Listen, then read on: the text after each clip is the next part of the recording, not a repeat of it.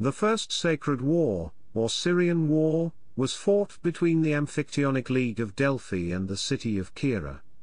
At the beginning of the 6th century BC, the Pylaeo-Delphic Amphictyony, controlled by the Thessalians, attempted to take hold of the sacred land of Apollo, which resulted in this war.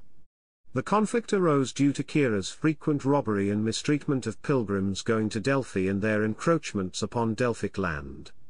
The war, which culminated with the defeat and destruction of Kirrha, is notable for the use of chemical warfare at the Siege of Kirrha, in the form of hellebore being used to poison the city's water supply.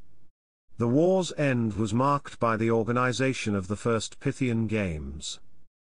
Chapter 1, Siege of Kirrha. The leader of the attack was the tyrant Cleisthenes of Sicyon, who used his powerful navy to blockade the city's port before using an allied Amphictyonic army to besiege Kirrha. The Athenians also participated with a contingent led by Alcmaeon. On the Thessalian side, the leaders were Eurylochos and Hippias. What transpired after this is a matter of debate. The earliest, and therefore probably most reliable, account is that of the medical writer Thessalos. He wrote, in the 5th century BC, that the attackers discovered a secret water pipe leading into the city after it was broken by a horse's hoof. An Asclepiad named Nabros advised the allies to poison the water with hellebore, which soon rendered the defenders so weak with diarrhea that they were unable to resist the assault. Kirrha was captured and the entire population was slaughtered. Nabros was considered an ancestor of Hippocrates, so this story has caused many to wonder whether it might not have been guilt over his ancestors' use of poison that drove Hippocrates to establish the Hippocratic Oath. Later historians told different stories. According to Frontinus, who wrote in the 1st century AD, after discovering the pipe, the Amphictyonic League cut it, leading to great thirst within the city.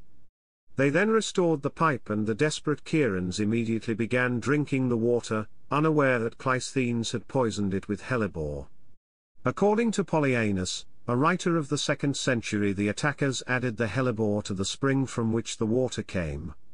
Polyaenus also gave credit for the strategy not to Cleisthenes but to General Eurylochus, who he claimed advised his allies to gather a large amount of hellebore from Anticyra, where it was abundant. The stories of Frontinus and Polyaenus both have the same result as Thessalos's tale, the defeat of Kirrha. The last major historian to advance a new story of the siege was Pausanias, who was active in the 2nd century. In his version of events, Solon of Athens diverted the course of the river Pleistos to avoid through Kirrha, but the enemy was able to get enough water from their wells and rainwater collection.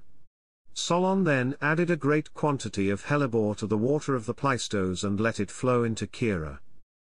Chapter 2, Outcome of the War. The first sacred war ended with the victory of the allies of the Amphictyony. Kirrha was destroyed and its lands were dedicated to Apollo, Leto and Artemis, and it was forbidden to cultivate them or let animals graze on them. Its inhabitants fled to mountain Kerphi. Cleisthenes was generously rewarded with 1/3 of the booty. In order to celebrate the end of the fighting, the first Pythian Games were organized with Cleisthenes playing a major part in them. However, modern scholarship is very skeptical on the exact events and on the long duration of the war.